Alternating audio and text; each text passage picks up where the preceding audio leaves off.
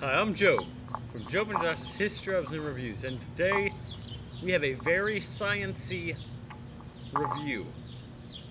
What I'm playing with right here is oobleck.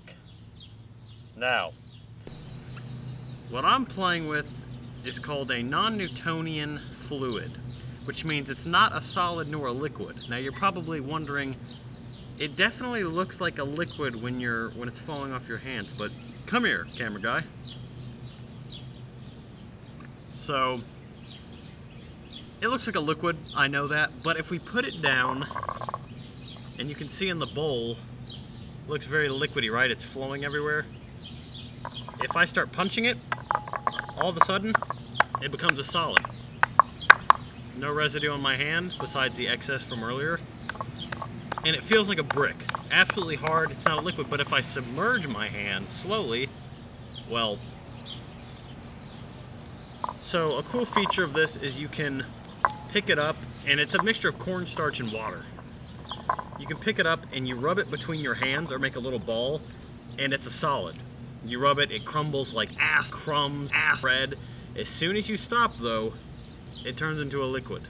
And I must say that this feels weird as ass. It's like you're putting your hands in ass, I don't know, a tar.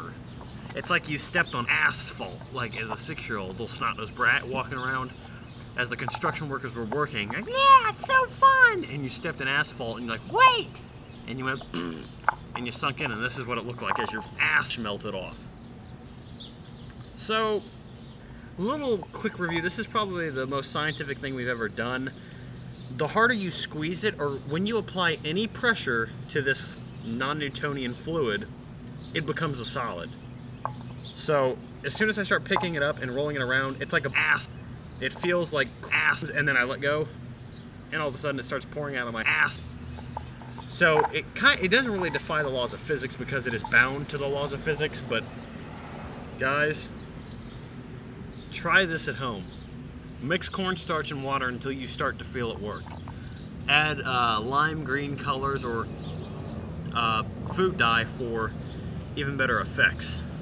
I'm Joab from Joab and Josh's History and Reviews, and I am signing out.